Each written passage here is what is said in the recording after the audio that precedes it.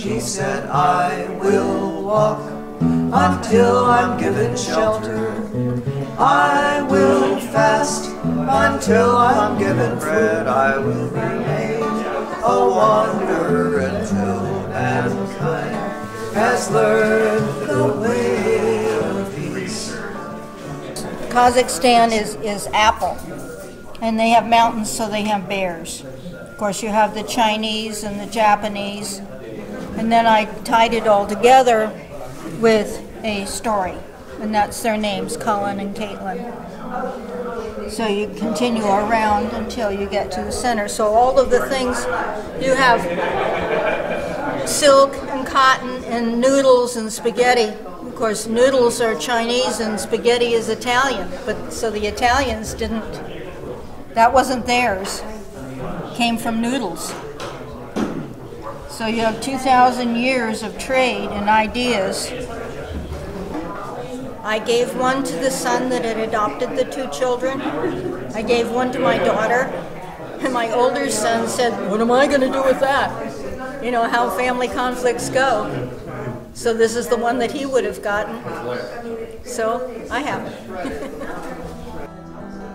The traveler closed his eyes, and he listened, and he heard only the river murmuring and the beating of his heart.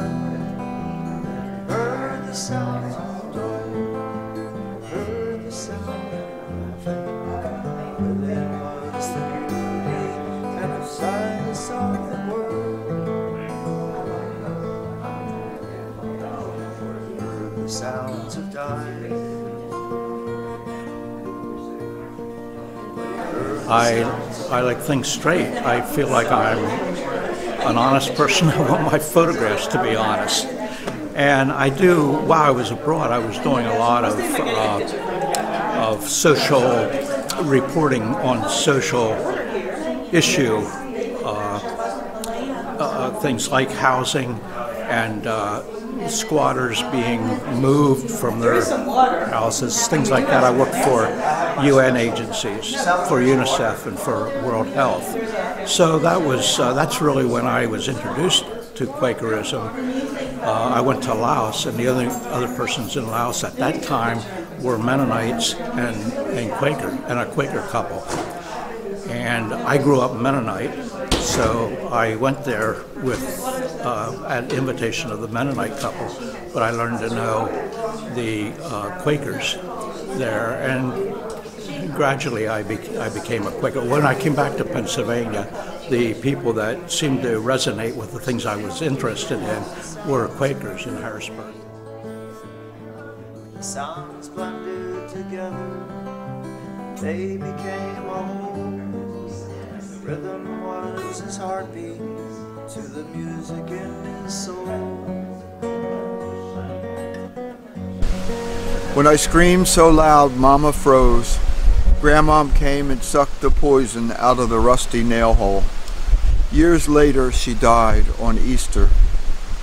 We buried her in the lavender dress my sister made, with the crescent moon pin my father bought for her with paper and lawn money during the Depression. Once, like Abraham, she raised the sharp edge of that moon over my father. It was like this. Blood filled the delivery room. One child was all. Another one would kill her. She voted for Wilson, who promised to end all wars, and that was her last Democrat. When my father was drafted, Grandma prayed that if it came down to it, his life be taken first. She didn't want him to live with another man's life on his conscience. 2 days before he was to land on Normandy Beach, my father got the measles. Today, I run my fingers over the names of people killed in Vietnam. I find my friend's name and pieces of my grandfather's name, my father's name, and my own. Then I take a curved white bone from the lavender sky and begin sewing these names together. I will walk until I'm given shelter. I will fast until I'm given bread. I will remain a wanderer until mankind has learned the way.